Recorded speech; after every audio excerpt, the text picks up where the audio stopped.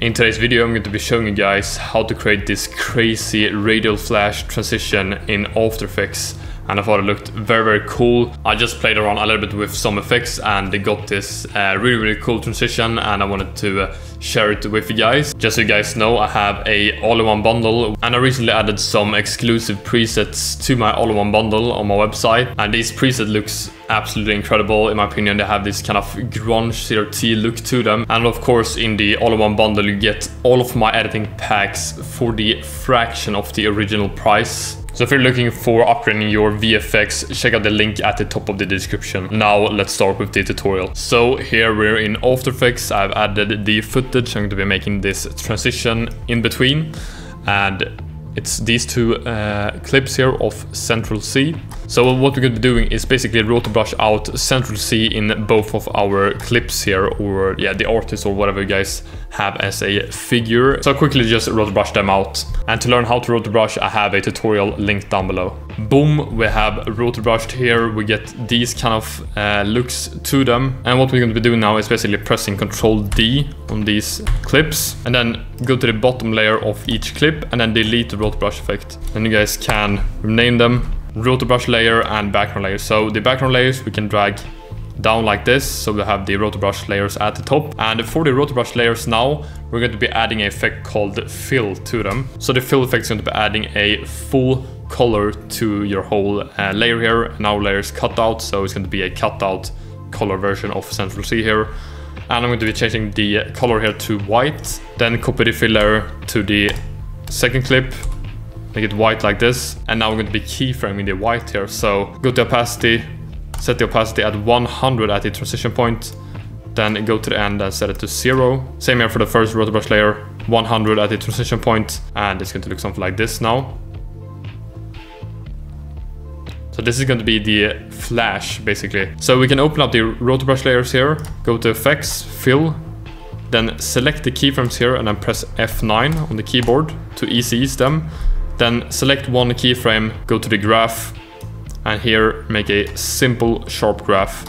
That's going to look something like this here. And do the same for the second Rotobrush clip here. Select the keyframes, F9, select the keyframe, go to the graph here, drag this one in as well. And it's going to look something like this now.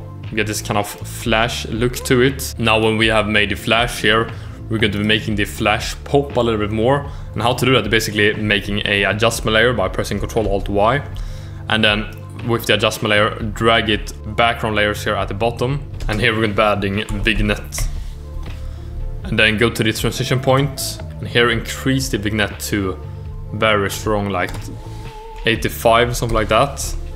Then we're going to be keyframing the angle of view. So press the clock there, go to beginning, set it to 0, then go to the ending, set it to 0 as well. Then open up the adjustment layer, effects, vignette, then mark all of the keyframes again, F9, open up the graph, and here make the same kind of graph we did before, so a simple sharp graph, so just like this here.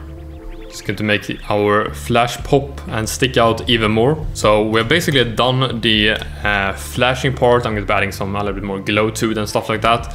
But now for the radial and kind of blur part, we're going to be making a new adjustment layer, Ctrl Alt Y. And here we're going to be adding camera lens blur. At the transition point, set it to 25. So something like that. Keyframe it, go to the beginning, set it to 0. Go to the end, set it to 0 as well. Then go to the effect here in the layer, select the keyframes again, F9.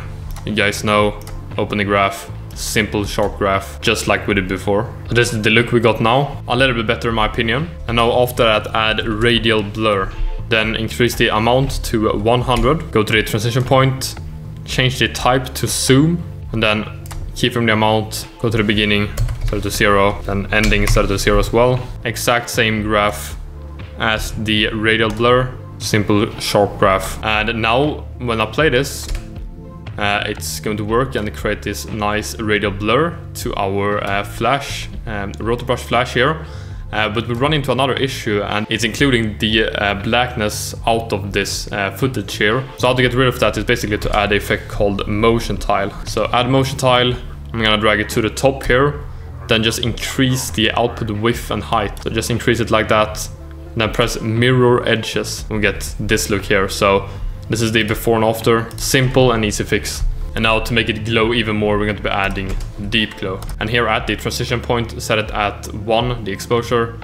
Then the beginning 0, ending 0 as well. Select the keyframes, press F9, open up the graph, same graph as before, to have a good consistency in the transition look. And if you guys want to get rid of the, it has kind of black edge on the second clip here, because of his hat basically, you guys can just add a little deep glow here. So in the beginning here, it's going to be 1, it's going to have a double deep glow here, and then in the end just drag it to 0. Just a quick adjustment you guys can make. And now it's going to look something like this here. Absolutely incredible and super clean. Radial flash transition you guys could use for your music videos. And if you guys really want to upgrade your visuals, check out the all-in-one bundle I have on my website. Exclusive presets recently included, as I said in the beginning of this video. And it also includes all of my editing packs for the fraction of the original price. And all the editing assets is just a simple drag and drop into your composition. It can't get more simple than that. So it's super easy to use, super easy to customize, and the link to it's going to be down below, so go check it out. Other than that, take care and have a nice day.